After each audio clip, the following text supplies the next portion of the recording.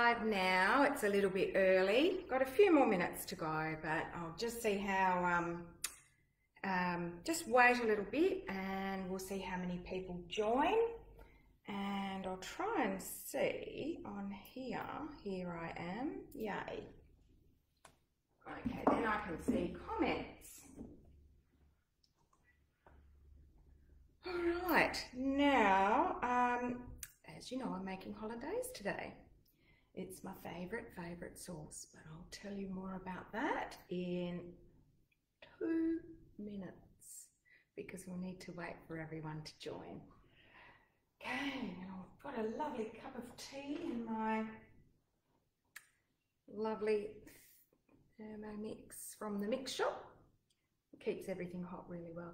And you know, my favorite thing, I think I've said this before, is when you're on a Zoom and you've got one of these cups and it's an evening Zoom, because we have all our meetings by Zoom, and if you've actually got wine in it, you just sort of blow it, pretend it's coffee, yeah, get away with it. But honestly, this is tea. It's only 10:30 in the morning. I'm not that bad. Alrighty, I think I will get started. Right, hollandaise sauce. Okay, as I said, sauces are my most favorite thing. I have sauce on just about everything. Blame it on my French grandmother. They love sauce. And hollandaise sauce is my favorite of the favorites because it is it's delicious, it's tangy, and in the TM6 it's lovely and fluffy.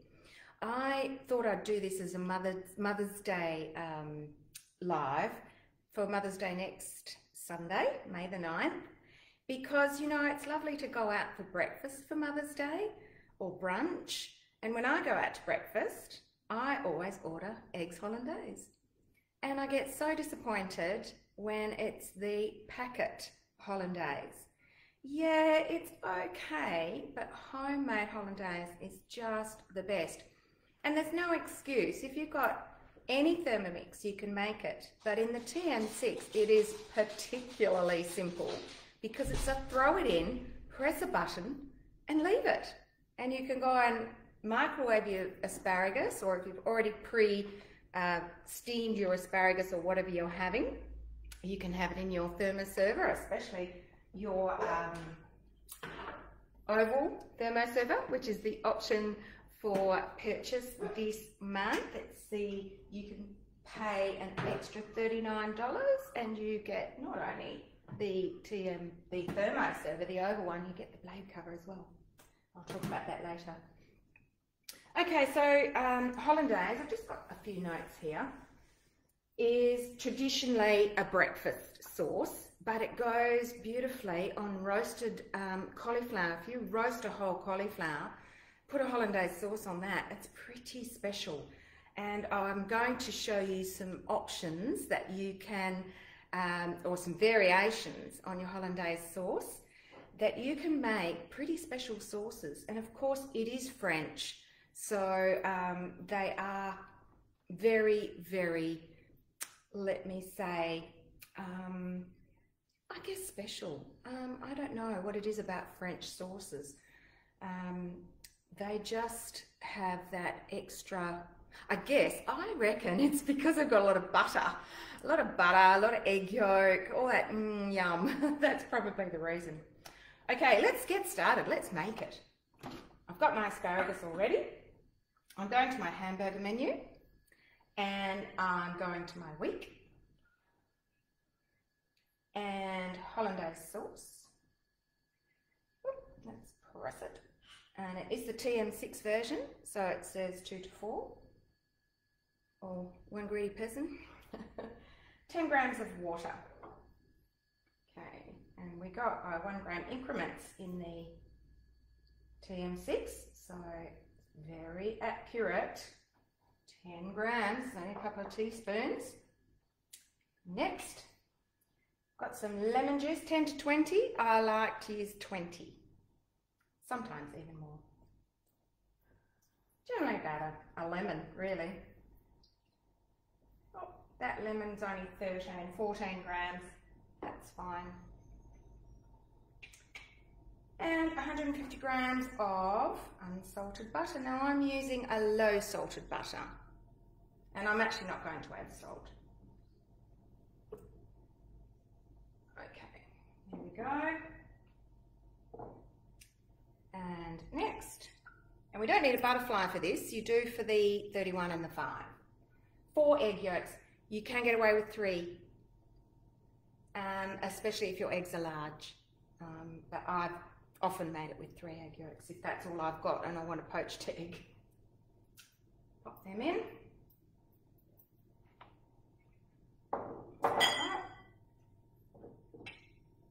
I'm not putting salt in. I'm putting a little bit of white pepper, not black, because I don't want spots on my sauce. Next, measuring cup. Lid, and we've got one of the modes, and this is the sauce mode. It's got a picture of a jug there, and there are many modes on the TM6, and there's space for many more. It's going approximately 12 minutes, so while it's doing that I'll talk to you about the variations. So just turn the dial, and I don't even have to think about it. It is so accurate.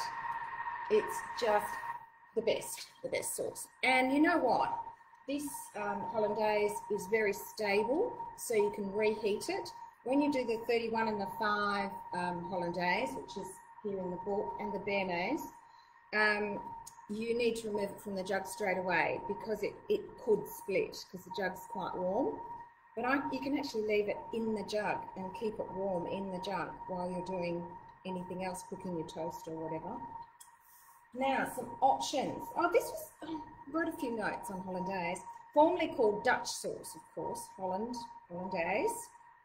And it's an emulsion of acids, fats, and the actual emulsifier in that is the egg yolk, because the egg yolk contains lecithin.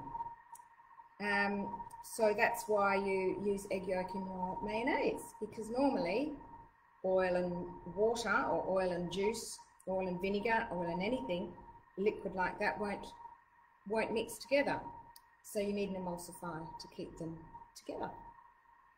The béarnaise especially is beautiful with steak, and it's a little bit different to Hollandaise in that it's a reduction of the acid part. So generally it's white wine or white wine vinegar with tarragon and peppercorns and things like that, usually reduced on the stove until it's about 2 tablespoons, and then you make it just exactly the same way as you make Hollandaise. But of course, in the TM6, so much easier. And there is another variation of the Hollandaise called Sauce au vin blanc. I'm not very good with the old French. Sauce au vin blanc. Don't think I've got anybody watching. No one's commenting anyway. And that's just a reduction of the white wine and fish stock. And you could do the reduction in the Thermomix just without the MC, so that the steam will come up and reduce it, and you'd probably only need a couple of tablespoons, and you use that instead of the lemon juice. Sauce choron is with tomato puree. You just add your tomato puree towards the end of the cooking period, and you've got a tomato-based sauce, and once again, that is delicious over vegetables, green vegetables. Sauce Dijon, now that's my favourite, and most often when I make Hollandaise, I add Dijon mustard, and that's an additional emulsifier as well. So if you're worried about it not emulsifying, add a couple of tablespoons of Dijon mustard. Sauce Maltaise is orange zest and juice instead of the lemon juice, and it's generally made with blood oranges, so it's quite a pinky orangey sauce. I reckon that would go beautifully with duck. I mean, duck and orange goes well together.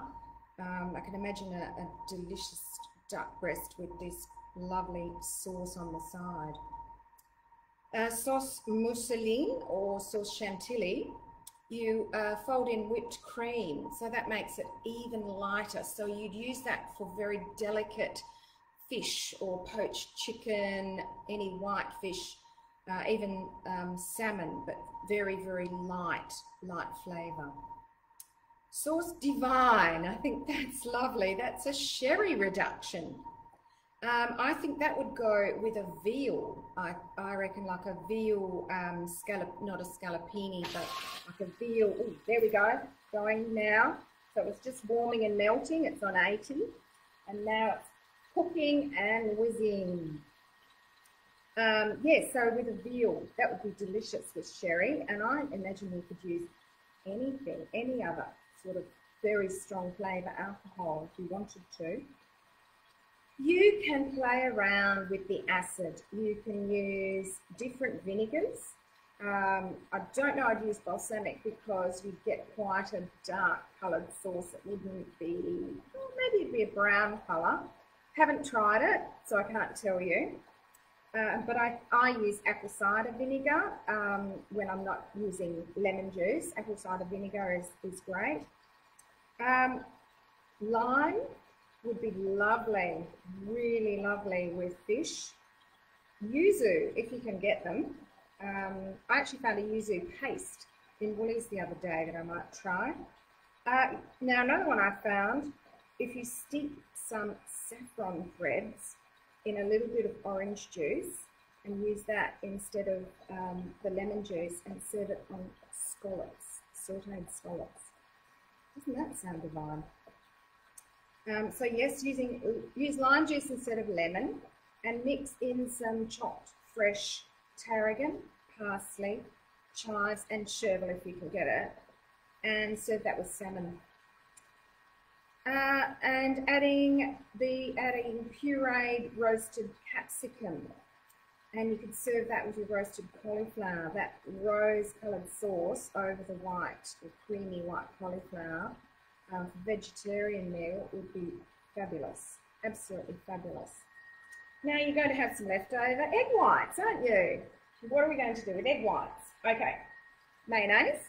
You can make mayonnaise with egg white. You don't need the yolk, but you would need to add the Dijon mustard for the emulsifier. You can make biscotti, because that uses egg white. Meringue, of course. And if you make little tiny meringues and dry them out really well in the oven, you can keep them in a container for yonks in the cupboard and pull them out when you've got guests and serve them as a eaten mess or any sort of dessert. Pop a couple of little meringues on. That's pretty nice. Friands, another little cake that uses egg white. Egg white omelette. And if you've ever made an omelette in the Roma, you know that they are fabulous, really fabulous. And there's something on Cookie Doo called Brutti Marbioni. I don't know if that's correct. And it's an almond meal meringue. So, and you could have probably swapped hazelnut meal if you like. It's kind of a little biscuit, something you'd have with coffee. Now, I was briefly talking to you earlier about the offer this month, and it goes to the 11th of May. If you purchase a TM6, for only $39 extra, you can get yourself the oval thermoserver. Normally, you can only get the thermoservers when you have cooking experience. And this one is particularly nice because it's quite elegant. You can imagine fish served in the thermoserver with your sauce or with some lovely vegetables underneath. That's how I serve my dish that I made last time. I did a cook-along on Zoom with one of my customers, and I made the wonderful chicken velouté meal, and the carrot and the zucchini underneath and the chicken on top with the lovely sauce. Once again, sauce. That's why I like that recipe. And you could actually serve the asparagus in here with the hollandaise and the blade cover. Okay, this goes on the TM5 and the TM6 obviously covers the blades. It's shaped so that it goes, these bits go over the higher part of the blade, and it sits on really quite firmly. It has to go in reverse, so you need to use the guide of cooking. There are a couple of really good recipes on the recipe community. One is the blade cover poached eggs, and they are fabulous. They really are. You need to try them. And you could cook a few poached eggs, and you just pop them in cold water to keep them, and then you can reheat them in the microwave. Yes, I will put instructions on how to do that, and that's what the cafes do. They don't go cooking poached eggs when you order your poached eggs. They've got them already cooked, and they reheat them. Anyway, blade cover. So there are collections on Cookie Do. Just instead of choosing recipes when you do the search, go to collections, and you'll see heaps and heaps. Stewed fruit, master stock, slow cooked ribs, chicken drumsticks in oh, look at that. Look at that. Isn't that just divine? So delicious. Okay, let's see. It is beautiful. There is no denying who is going to stand over a stove with, you know, a bowl of egg yolk and butter over hot water whisking. And I have been to a cafe in Perth where they did that for my breakfast, and I thought, my gosh, you need a Thermomix or two. That is ridiculous.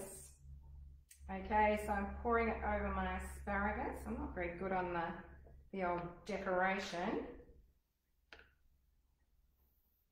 Ideally, my asparagus would be warm, and I like to sprinkle over some smoked paprika just to make it a bit special and chefy, and of course sprinkle it around the plate as well.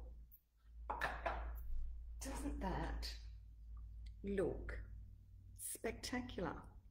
Now, if somebody came to me and woke me up on Mother's Day with this, I would really love it. Just putting the hint out there.